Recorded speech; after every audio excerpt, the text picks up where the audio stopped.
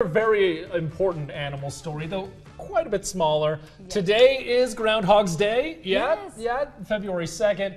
The country's most famous groundhog, Punxsutawney Phil, gave his prediction. He emerged from his burrow in Punxsutawney, Pennsylvania this morning. He apparently did not see his shadow.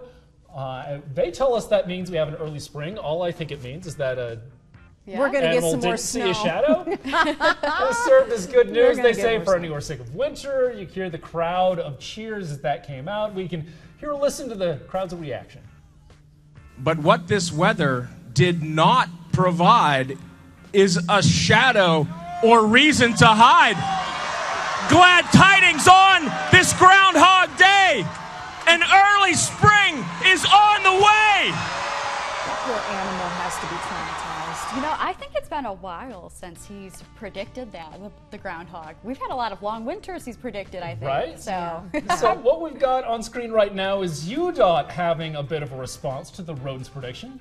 Well, we know Utah weather kind of moves on its own watch, isn't necessarily decided by a rodent in Pennsylvania. So they posted this on Facebook today. It says, "Hey, Punxsutawney, we don't know how to tell you this, but Utah makes up its own rules when it comes to the weather. Don't worry, we'll be prepared for another 26 weeks of winter." I don't know, with the way this... way to make us not feel so good about it, UDOT. 26? That, at least they're prepared for that, what you get in some places 26. I will say, with the way this winter's been going compared to last, I feel like the groundhog might have been right. So we'll see that. You know, I hope so. I'm just thinking that I might put a little more credence in Lindsay or Chase or Trent.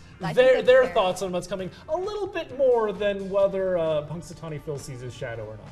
Well, we know that today it's been raining and it's a little chilly outside, but no snow, at least not here in the valleys. Okay, well, we took a look at his accuracy. CBS News reports that between 2013 and 2023, he only saw his shadow 7 times. Of those, he was only right once. So worse than chance. I think you were worse, right about trusting the meteorologist. Worse than chance.